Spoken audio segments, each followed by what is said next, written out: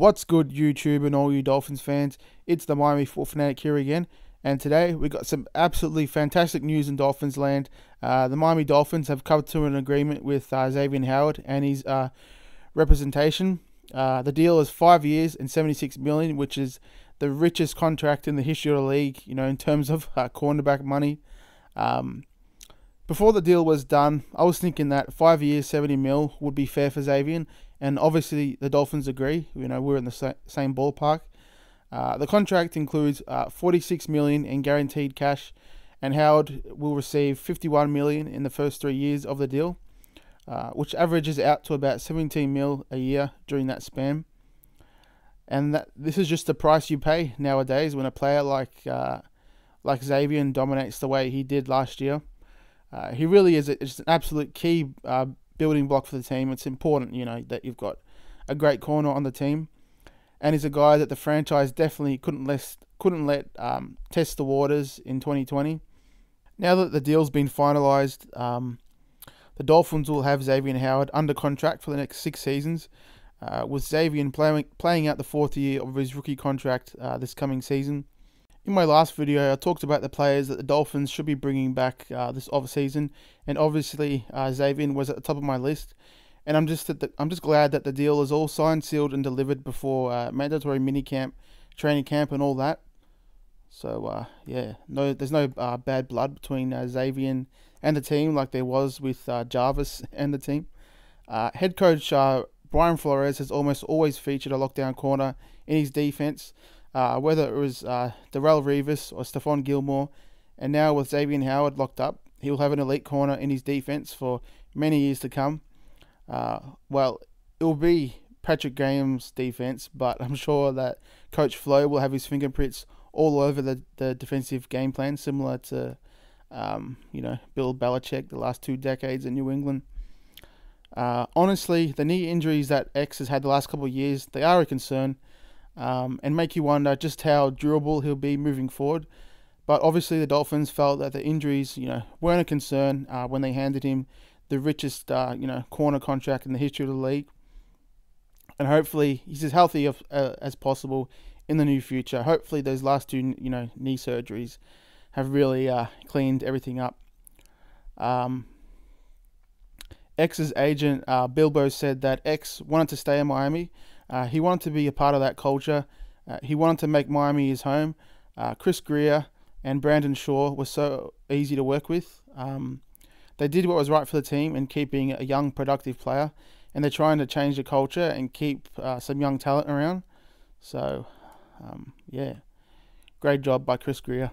Howard, 25 years old, finished number 1 in the NFL in passer rating allowed against him, 62.9. which was a minimum of 50 targets. He was also tied for the league lead with 7 interceptions despite missing the final 4 weeks of the season with a knee injury. It's great that the 2 sides were able to come to an agreement. The deal was a long time coming, and I'm glad that we'll have a true shutdown Pro Bowl corner with the team for another half decade. So in other news, which has been rumoured for a while, the Dolphins are signing right tackle Jordan Mills.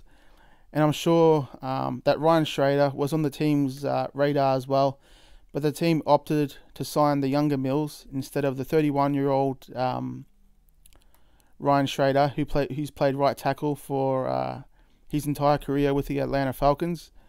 Mills, 28 years old, has got 82 career starts, which makes him a favourite to start for the Dolphins this season. But granted, they are not going to give him the starting job. He's going to compete for it. The Dolphins have somewhat bolstered their offensive line by drafting Michael Dieter in the 3rd round and signing Mills.